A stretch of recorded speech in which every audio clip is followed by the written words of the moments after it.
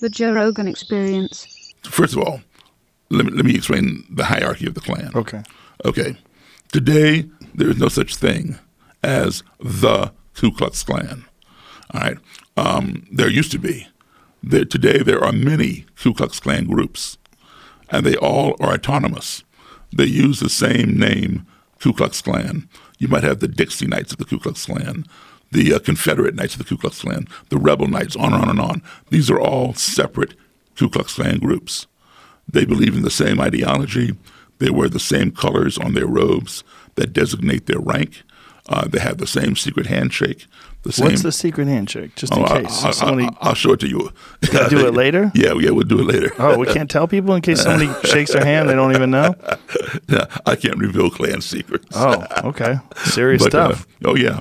Same passwords, everything. They have passwords? Yeah. Yeah. Hilarious. And okay, understand, the Klan was formed in 1865 at the end of the Civil War. And it was formed by 6 Confederate soldiers who were of Irish and Scottish descent. And what they did was they borrowed the rituals or similar rituals and names and mystery from the Scottish Rite, the Masons. You know, grand this and all that kind of stuff. Wizards and shit. Exactly, precisely. Don't they have dragons? Yep. Okay, so here's how the hierarchy works. All right, so like I said, over the years, Central split apart into different splinter groups of Klan. So, and they all are rivals with each other. If you see a couple different Klan groups out in public, they will hold a unified front. But behind closed doors, they don't like each other. Really? Yeah.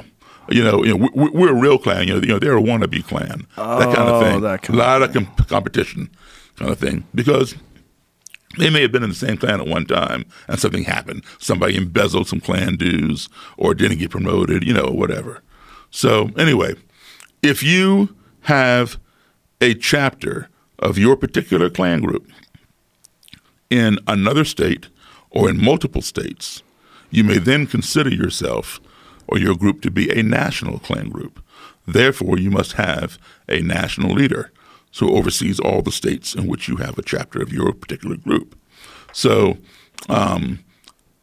we call our national leader the president.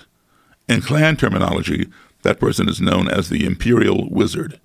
Anybody who is prefixed with the word imperial means that person is a national officer, wizard being the top.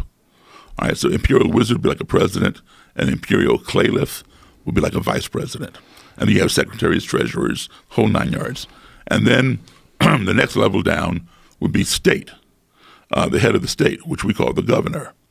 That person is known as a grand dragon.